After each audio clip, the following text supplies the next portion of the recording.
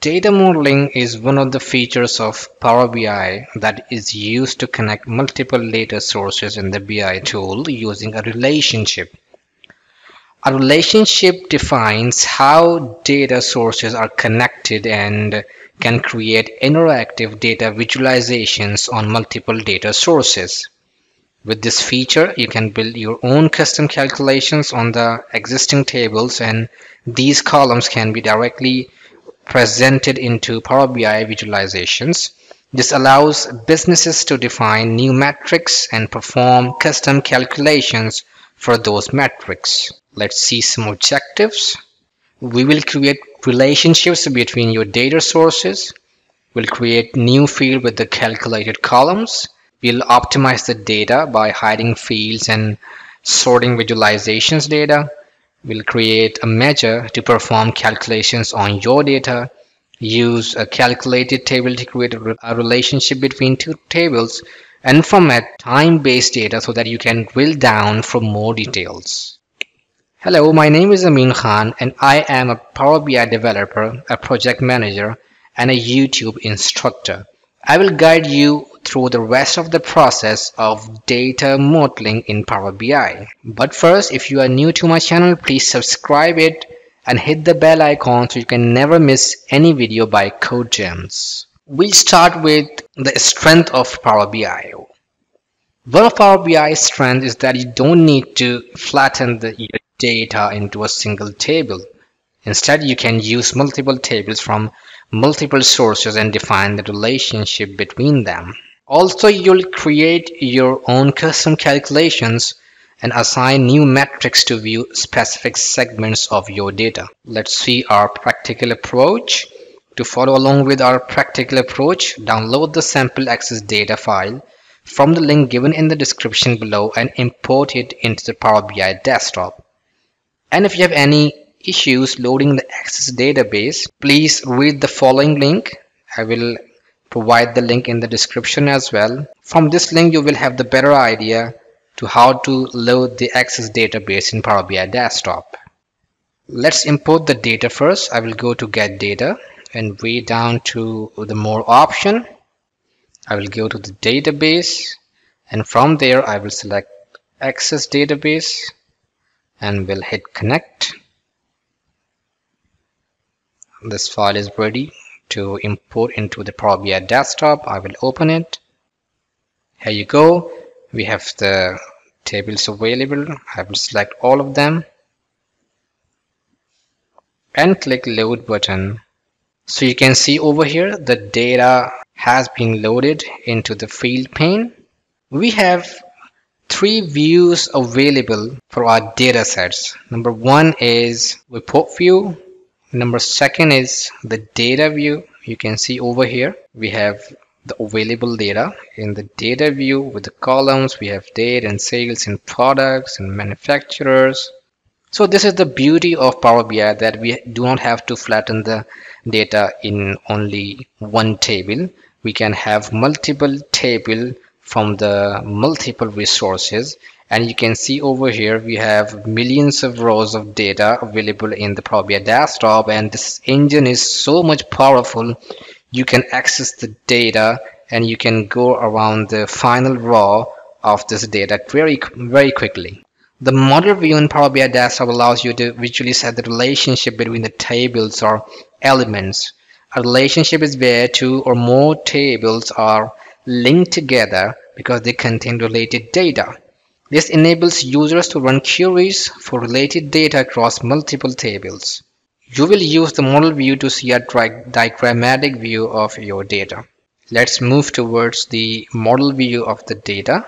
In the model view, notice that each block represents each table, and the lines between them represents a relationship. Adding and removing relationships is straightforward. To create a relationship, drag the field from here to another table. I will create a relationship between the sales and the date table. So I will take over here and drag this one up so you can have the better understanding.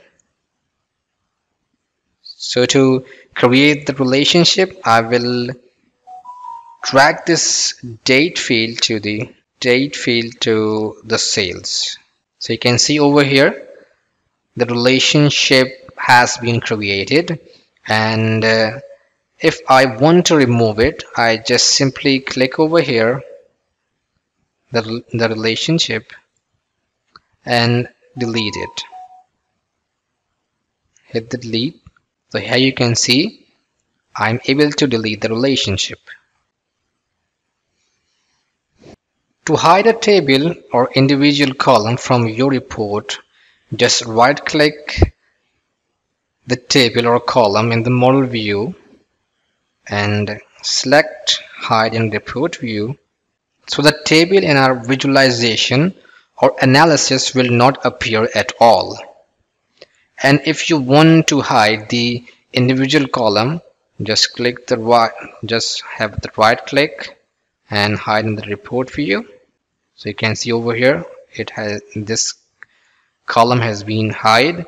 If you want to use this I option, so from here you can also hide and unhide the column or table in the model view. For a more detailed view of your data relationships, select Manage Relationships. The Manage Relationships dialog box displays your relationship as a list instead of as a visual diagram. So you can see over here, this is the beauty of Power BI, that it automatically detects the relationship that is already been created.